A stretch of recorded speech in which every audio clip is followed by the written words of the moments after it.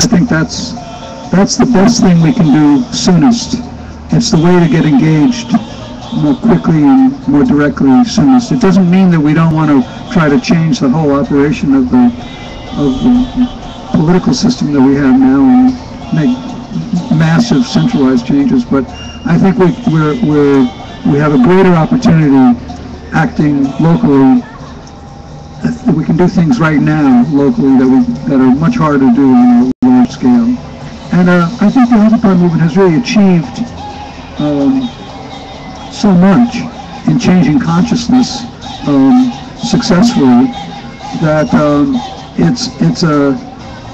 it's able to model things, I think, really well. I was just at a meeting a couple of days ago with some activists who were trying to figure out how to speak about plutocracy and the control of the Koch brothers, for example. They were looking for slogans and so on. And one of the slogans that they started to talk about was one of the sort of chapter names in my book, which is about the privatization of government, the takeover of government by private enterprise. And that, to me, is a potentially as effective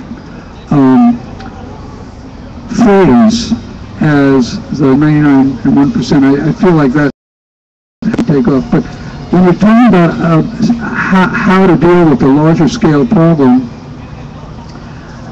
it deals in a kind of abstract realm. You have to operate through media systems, and you have to move it across the country, and it's sort of harder to do, and it has to be tried. But I think I think to be grounded in a movement that's local is very important as well. You have to do both, in my opinion. And I think I have to go now. I'm so sorry. All right, that was Jerry Mander. Let's give a big round of applause for his wonderful, enlightening presentation and for him putting up with the cold and the noise and bringing us back to Gladly Manning Plaza, bringing back the tradition. Do you want to? Well, thank you, Jerry. All right, folks, I'm going to let you go here.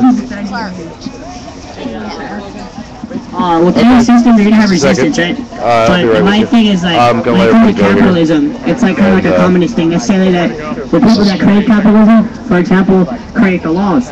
And that law comes from the person creating capitalism. And so, take a short break you're going to here. have resistance and Thanks become a movement. for tuning in, folks. This has been your live stream. Freeman Sullivan. And my next live stream will be in Washington, D.C. on Wednesday evening. So look for me then. And thanks a lot, people. And thanks for your support. Bye-bye.